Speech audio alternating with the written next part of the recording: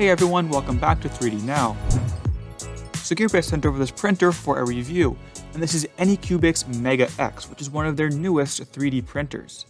It's a very, very big printer. It's actually bigger than the i3 Mega, and it's about the same size as the CR10. The build plate is actually the same size at 300 by 300 millimeters, so this thing is huge. It's a beast. So I actually unboxed this printer live on my YouTube channel, and I'll link that video below if you want to watch it, and that was pretty fun. But in this video, I'm going to do my review and initial thoughts while doing some prints and getting this printer set up. So when I was unboxing this printer, I actually came into a problem where one of the sides of the Z-axis, the screw that touched the Z-axis end stop on one of the corners, was actually stuck, and I could not turn it in order to level the bed.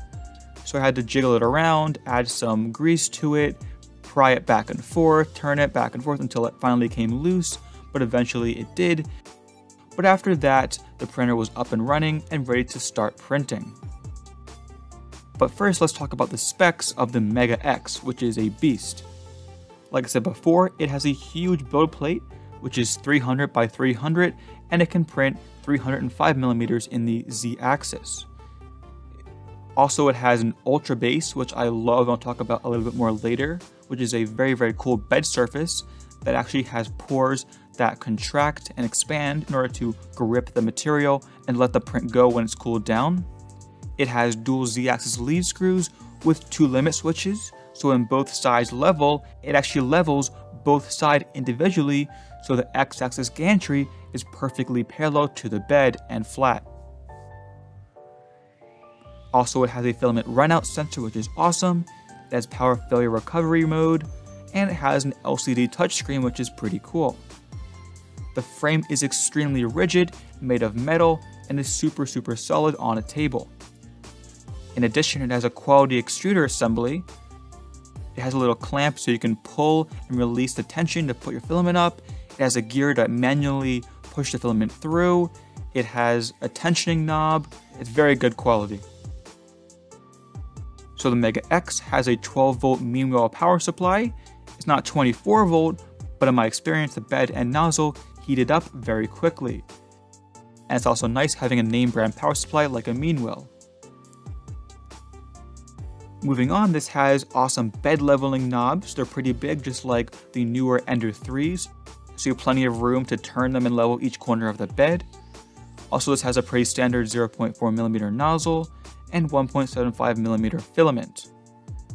A cool addition is an angled spool holder, which actually angles the spool and the filament path into the filament runout sensor and straight up the back into the extruder gears. This printer is Bowden style with a PTFE tube running to the hot end assembly, and also it features a quick change extruder, which means the extruder, the heater block, the thermistor on the extruder, the fans are all plugged in via quick connectors, so you can actually unplug the extruder and put a new one in very quickly. This printer actually comes with 2 full hot ends. The hot end also has a heater block sock, which is pretty cool, and it has adjustable rubber feet on the base of the printer, so you can adjust it to be level and stable on your table or surface. Finally, has an SD card slot and USB to print over. Let's take a look at one of the Mega X's big features, which is their color touchscreen. So the menu on the Mega X has these fairly big icons. It made it pretty easy to navigate and has all the features you need to control your 3D printer. This specific touchscreen, just like most other 3D printer touchscreens, is not very sensitive, so you may have to press it a few times to get a response, but it is very colorful, and the graphics are pretty cool, I think. I do have one complaint, that the back buttons are pretty inconsistent on the different menu screens. Like on some screens, it's in the top left corner, while in others, it's on the bottom middle or in the bottom right. So I do think it would be better if the back buttons were more consistent on all the different screens. Now let's go over some prints that I made on the Mega X. And after that, I'll wrap it up with my opinions and thoughts on the Anycubic Mega X. But right now, it's time for my favorite part, the print montage. So So without further ado, here are some of the prints I got off the Anycubic Mega X.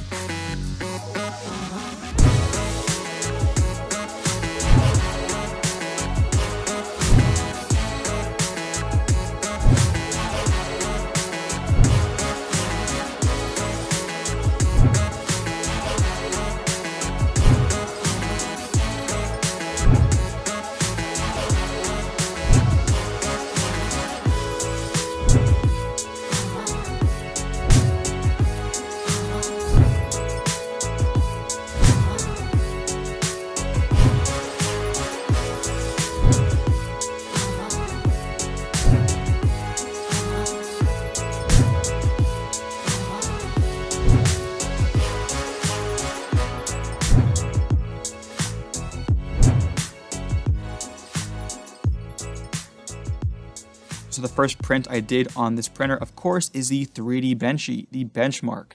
And this turned out fairly well, although there were some layer inconsistencies along the Z-axis.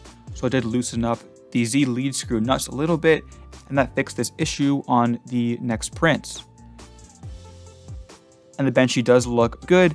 The bottom layer stuck very well, and you can easily read the letters on the bottom, and that's because the Ultra Base holds down these parts super well and then pops them off the bed automatically, so you can just pick the part off with no force at all. The next print were the Action pliers, and this I actually made a mistake on myself when slicing it.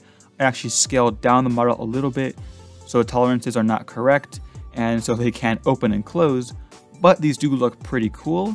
There was a little bit of over extrusion on the top, and I did change that in my slicer settings, but this does look fairly good. You can see the Ultra Base texture on the bottom of the print, and overall it's a cool looking model. And for the next print, I wanted to change up the material, so I put in some Filament 1 PETG, which turned out very good. There was some stringing, which of course I had to adjust on the profile, but the Ultra Base again held down this PETG with no problems at all. It had no warping, and again the print popped off with ease after the bed was cooled down. The sides of the print look fairly good. This clamp actually screwed together with no problems. The threads were correct and went right into the nut, and you can actually see the texture on the knob of the clamp, which is pretty cool. I thought this model turned out fairly well for a PETG. Up next is a favorite of mine, which is the Twisted Vase, and this turned out super good. This was actually printed with 2 perimeters, not 1, so it did go around each layer twice, but I thought this Filamento material looked super cool. There are no curves on this model, but all those geometric shapes look super cool in the light. And there is almost no stringing in the interior, and the bottom looks awesome again with that Anycubic Ultra Base texture, and it just popped off the bed with almost no pressure. Finally, I took out my Filament 1 Glint Blue PLA again. This is one of my favorite materials to print with, and I printed out a Baby Yoda. This model looks super good. All the different details and textures came out amazing. The glint material and color looks awesome in the light. And they did have to add supports on this, and on the right side, the support did fall off, which did result in the right hand not looking very good. Also, you can see the text very clearly at the bottom of the model, and overall it just looks super good. Now let's go over some of my thoughts about using the Mega X. So first off, this thing is a beast. It is super sturdy and built like a tank. The frame is made of full metal, I believe it's steel. All the axes are made with either extruded aluminum or steel rails, and I'll be totally comfortable leaving a print for a long time. I did have a small issue in the beginning with one of the screws that touched one side of the Z-axis limit switch, and I had to get that unstuck, but after that I got the printer leveled and ready to start printing. Also, one of my favorite features is the Ultra Base. This thing is amazing. It's just like magic. When the bed is hot, the material can stick to the bed super well during the print, and when the bed cools down, the parts just pop off with no force at all. It's awesome and one of the best beds I've ever used on a 3D printer. In addition, like I said before, I think the menu screens need to be reorganized a little bit, like the back buttons should be placed at the same spot in every menu screen. And I also like the filament spool holder as well. It's in a pretty good spot. It's angled to allow the filament path to go right into the filament runout sensor and up into the extruder gears. In addition, I had to loosen the two Z-axis lead screw nuts to get some smoother layers, like I showed in the Benchy print. And in some of the first prints, I did notice some inconsistent extrusion, but that went away over time after a few prints and with some high quality filament. Overall, I think this printer is great for people that print a lot and need extreme reliability. This would be a fantastic printer for a print farm. Also, you can change the nozzle out for something bigger like a 0.6 or even 0.8 millimeter, and that would print some pretty large objects with ease, and I'll be very comfortable leaving this printer overnight or on very long prints. And if you are interested in checking out the Mega X, check out the link in the video description below to GearBest's site.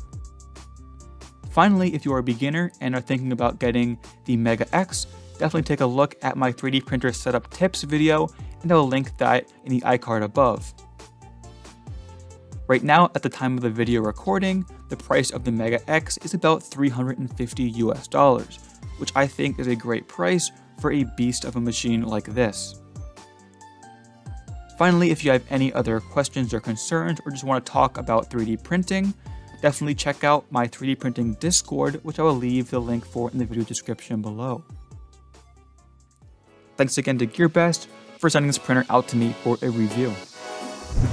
So, thanks for watching everybody. If you like this video, please give it a big thumbs up, subscribe for more 3D printing videos like this, comment down below if you have any questions, comments, or concerns, and I will see you all in the next video.